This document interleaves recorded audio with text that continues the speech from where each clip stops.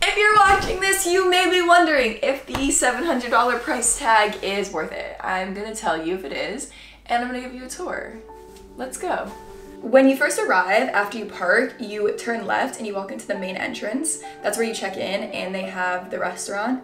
Lunch is served every day, and dinner's only served on the weekend. So we're here on a weekday because I wanted it to be like kind of quiet. The furniture in that room is so beautiful and the view is amazing. Then underneath that building is the spa where they have the pool. We haven't been there yet, but I'm excited to see what it looks like. We're staying in the furthest cabin. We're staying in the one that's like a little more expensive, where you have the view of the woods, because the other cabins, you have the view of these cabins. So in that way, I think it's worth it because it is a very nice view and you feel very secluded. Okay, we're gonna go get something to eat now.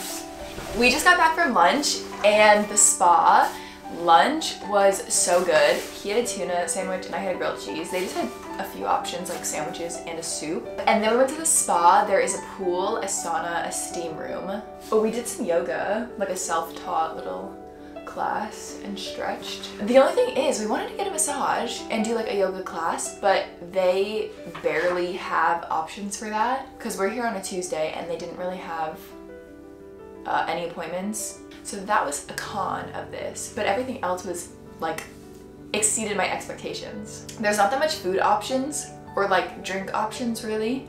So I brought some stuff to make us Aperol spritz. Yeah, the snack selection here is not very good, and I don't know if it's free or you have to pay, and it's like, I don't want to pay because they're not that good. If they're free, like, well, we could eat it. Anyways, the bed is comfortable. Last night we drove to a restaurant called New York Restaurant, and it was in, I guess, like the main town of the Catskills. It was like 15 minutes from here. There was a bunch of restaurants. Just most of them are not open during the week.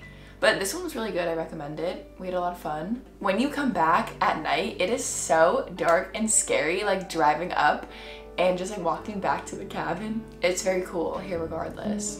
We checked out at 11, so we put our stuff in the car and then we went to the spa.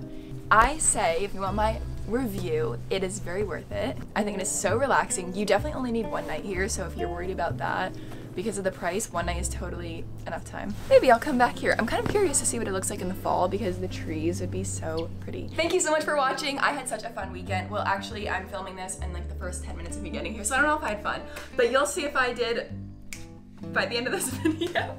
Anyways, subscribe, and there's more photos on my Instagram at Skye. Bye.